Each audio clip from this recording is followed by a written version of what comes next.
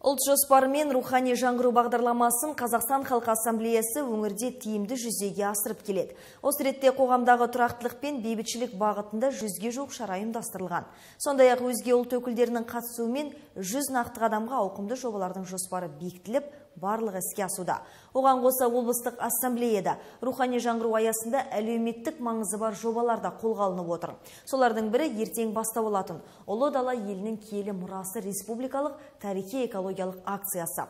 Шараға қоғамдық келісім, жаңғыру жолы өңірлік штабы мен этномәдени бірлестік өкілдері қатыспақ. Экспедицияның негізгі бағыты жастарды, әсіресе өзге ұлт өкілдерін Маңғыстаудың тарихи орындары мен қасиетті жерлерімен таныстыру.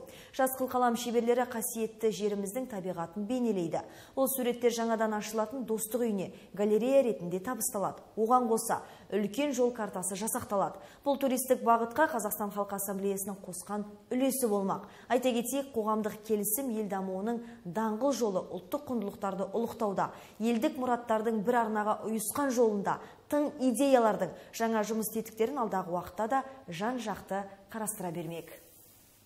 Біз мына рухани жаңғыру бағытында және жаңғыру жолы жастар қозғалысының жұмысын одан әрі жетілдіру бағытында біздің осы тарихи жерлерімізді таныстыру мақсатында осындай үлкен бір іс-шара өткізгелі отырмыз.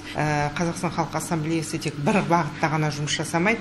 Біз барлық елбасымыздың берген 100 нақты қадамын тапсырмасы, рухани жаңғыру бағытындағы барлық бағыттағы жұмыстарды біз қоса атқарып отырмыз.